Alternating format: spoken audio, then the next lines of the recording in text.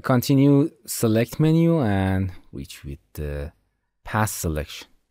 Here in a pass selection, in setting, we have two tabs. One tab is for option and we have a several mode here, and another tab is a selection tab that store our selection on object in sphere. For example, we go into this sphere and simply go to the selection, and as you can see, the last tool that you selected come here, and you can select it again. Going to the option, the first mode is free pass.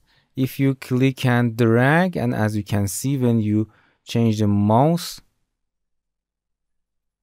as you can see, the software changed the way to reach that second point. This is free pass. Another pass is live selection. It does not change the route of the point or selection. You can simply select it anywhere and it's maintain that route, and does not change the way. For example, the closest way to this point. Click anywhere to deselect that. Another option is line fitted pass. It's very interesting. You click and then you don't need to be a second click. You just change the mouse on the object and you can click for second point, and the software will automatically select in between them. Again, click, just click again, select it. This is line fitted pass. And the simple edge loop is a simple edge loop that's like a loop selection. You can select it. Another tab is selection tag function. You can store the selection here. I will teach you the store selection here. It has own setting, but in here you can store your selection. For example, I want to store, or you can go into the point polygon. The pass selection works in all mode.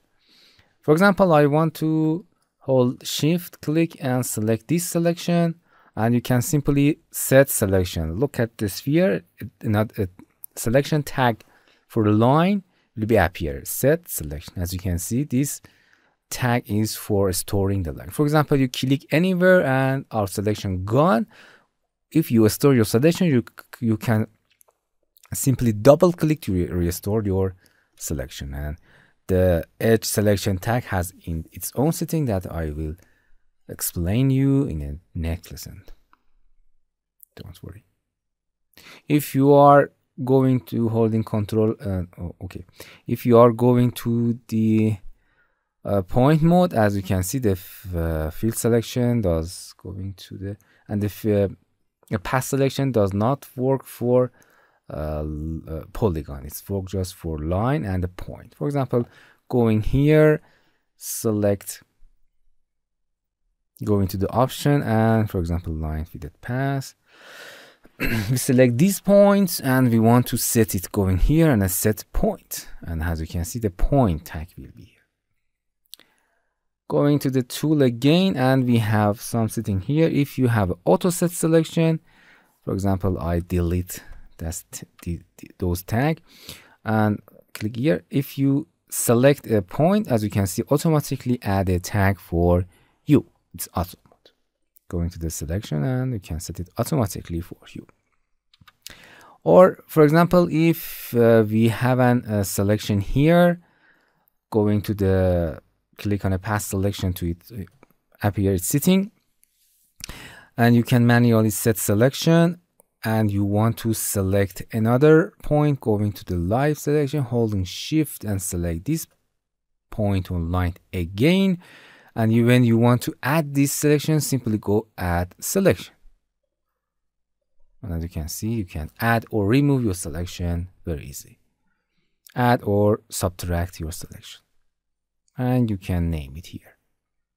Okay, this is pass selection. Hello my friends, to continue these tutorials on YouTube, subscribe us, like us, and hit the bell icon. And now you will be alerted about all of the amazing videos that we release.